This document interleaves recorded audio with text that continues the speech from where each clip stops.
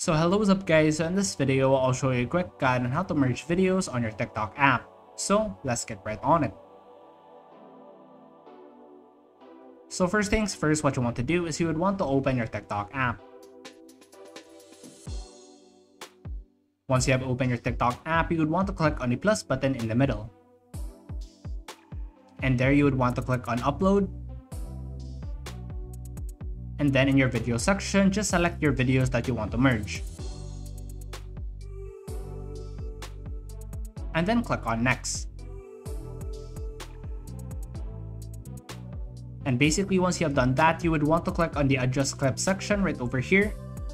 By default, this will technically merge your videos. So as you can see right here, we have now merged these two videos. And to basically do this, all you need to do is just edit a certain part of the video or clip. So for example, if I wish to edit the keyboard section right over here, I would just click on it.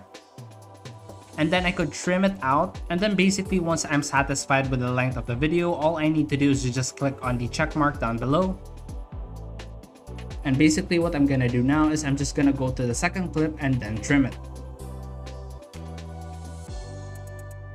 And basically once you're ready or satisfied with the length, just click on the check mark button.